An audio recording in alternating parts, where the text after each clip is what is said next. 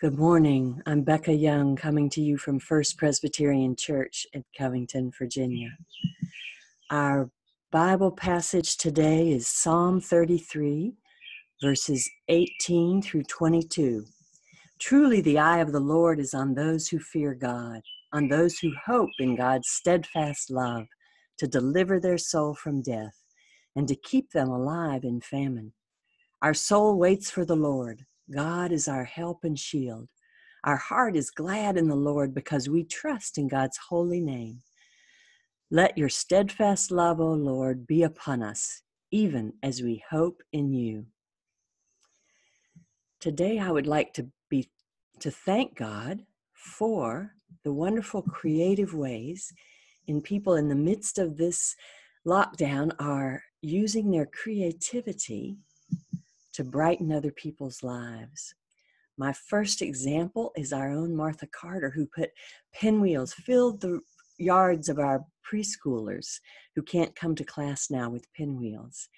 And the other thing, this is just one of many ways people are doing it, is the chalk art.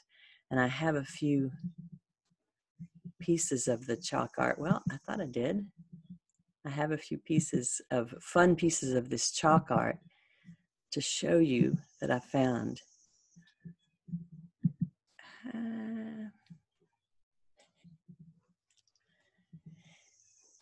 There's no place like home.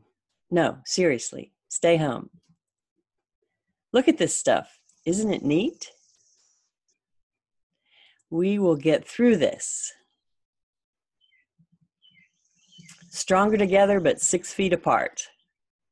We'll trade toilet paper for chalk. Thank you, and we will be okay. Let us pray.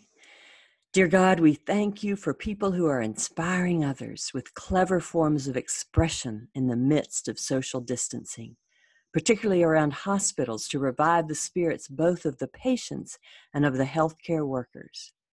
We thank you for our own Martha Carter, brightening up her preschoolers' day. We also thank you for others who've hung signs and put up lots of different types of artwork, and of course the chalk art. We thank you for the creativity and positivity that this shows. May it help people to be willing to stay home and to wear masks and to make sure we all do our part to reduce the impact of this horrible disease. In Christ's name we pray. Amen. Thanks for joining me, and I will see you tomorrow.